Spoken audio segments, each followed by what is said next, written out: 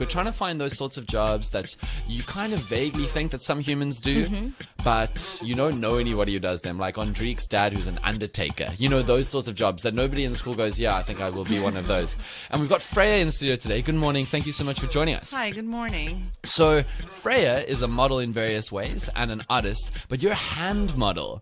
That's right. I do hand modeling too. Okay, so the one rule I will make for this interview, and I'm very strict about this because we are a public broadcaster and we cannot break any guidelines and laws about appropriateness, is please do not combine the words hand and job anywhere in your answers about what you do in your hand work as a model. Cool. So now we can continue with the interview. So how did you get into this? Did somebody walk around in a restaurant and stare at your hands and go, wow, those are beautiful hands. We want those hands for our photographs? Well, no, I don't know. I'm not so sure if anybody can make a living out of hand modeling alone or feet modeling or something. But there is actually an agency in Paris that does body part modeling. So I've actually wasn't with them specifically because I had my own model agency and then with them. But I do also feet modeling and nose modeling and lip modeling and ear modeling and eye modeling.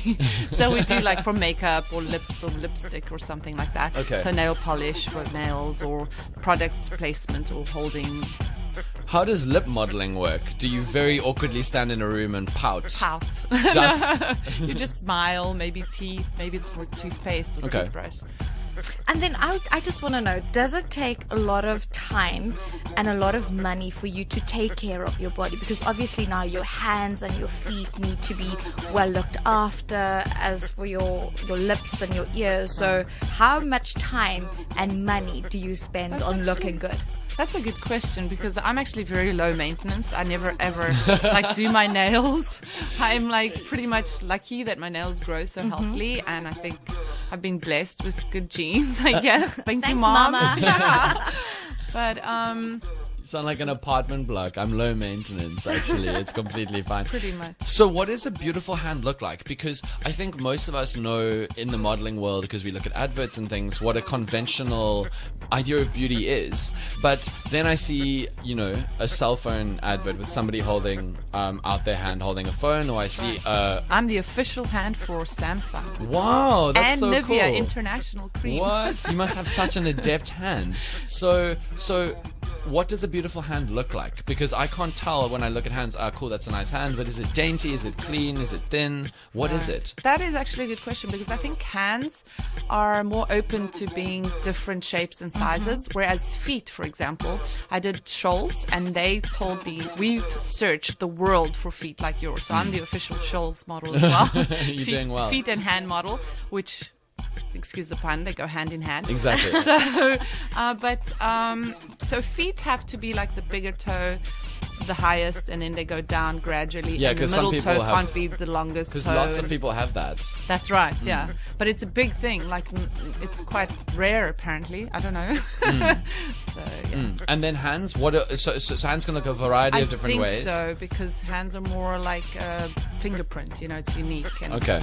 Yeah. And do you have to do like hand exercises, like keep it No, fit? actually, funny enough, I'm a ballerina as well. I danced for many years, so I was always on point, and I'm surprised it didn't damage my feet. And the same thing goes for, I'm an artist, firstly and foremost. So I paint these large canvases of contemporary figurative paintings, and I'm always like with a paintbrush in my hand. And my uncle's a famous artist in Paris, and his hands are completely destroyed from like holding the paintbrush. Yeah, so I'm veins wondering, and things. I should, and also like arthritis and stuff. So I'm wondering, when's my hand gonna fade in? But largely you just look after them and go on with your daily life.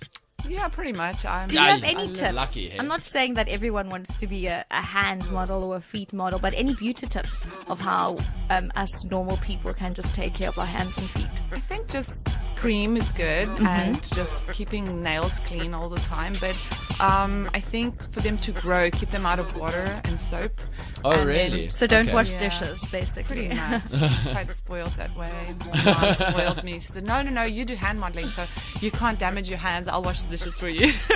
All right, we're going to get into a track and then we'll get back with Freya. Capital K, A1 Wolf, Buffalo Soldier. The song is called Your Way. You're listening to the Hype on Good FM. We're sitting with Freya, who is an international model and artist. Apparently your modeling's part-time, and yet you are also the official hand for like some of the most famous cell phone brands in the world. So I don't really understand that. I don't think I'm ever going to look at that product the same way. I'm going to be like, I met that hand or that feet, you know? Yeah. I know who that is. I mean, I actually use the shaving cream that must be advertised Nivea. with your hand. Yeah, and I mean, I think they would use the guys. Samsung Galaxies and things, and it's all you. But that's what I find so interesting. So when you do those sorts of shoots, no one can recognize that it's you in the way that you can recognize that it's Gigi Hadid because you see her face. Right. So those are big brands, so they pay pretty well for the day and everything. Okay. But generally, if it's smaller jobs, I turn them down because, like I said, if you don't get featured money, if you have like your face on it, then if it's a TV ad for the whole day, you get your day fee and then you get your featured money on top of that. Because people know that it's you, and so it's of greater value to them, I guess. Right, exactly. So earlier you said that being a hand model, it's nice. Like there's minimal work that goes into your hands except being born with the right genes. But you also said that there's not that much money in it, and you are also an artist. How do you juggle those things to make them both worthwhile? Well, actually how I got into modeling firstly was I was approached by a few agencies, and then I worked, and then I followed a booker around, Andrea, who actually opened up what I believe is the best agency in Cape Town now. Oh, yeah? In such a short time, DNA has managed to become the best agency in Cape Town, but I credit Daniel and Andrea. They're amazing. Shout out to them. The nicest people I've ever met. In the modeling industry. Yeah, but That's I special. actually stopped modeling for a while, and then she actually said, Freya, you're going to hate me, but I've booked you into a fashion show. And then I started again. So I stopped for 2 years because I'm an artist, and I've always done art as, like, I've studied art. I did a postgrad in fine arts. Okay. That's amazing.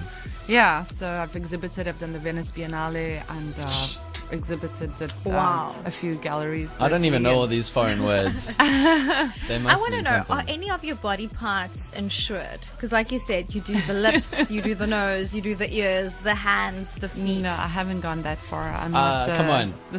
I'm not the superstar yet. But like you must Insured take for out millions. insurance on certain bits, right? Surely. No, Surely. definitely not. No, but come on, like you're going out with somebody, when they hold your hands, you're in danger. When you kiss them, you're in Love holding danger. hands. I love danger.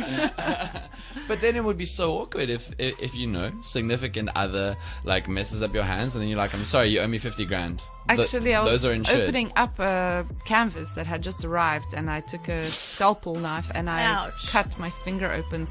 But luckily the scar is minimal. And So it's fine. So Freya, just in case someone is sitting in their office listening to this interview saying, I would much rather be a hand model than do whatever I'm currently doing, do you have any tips and advice?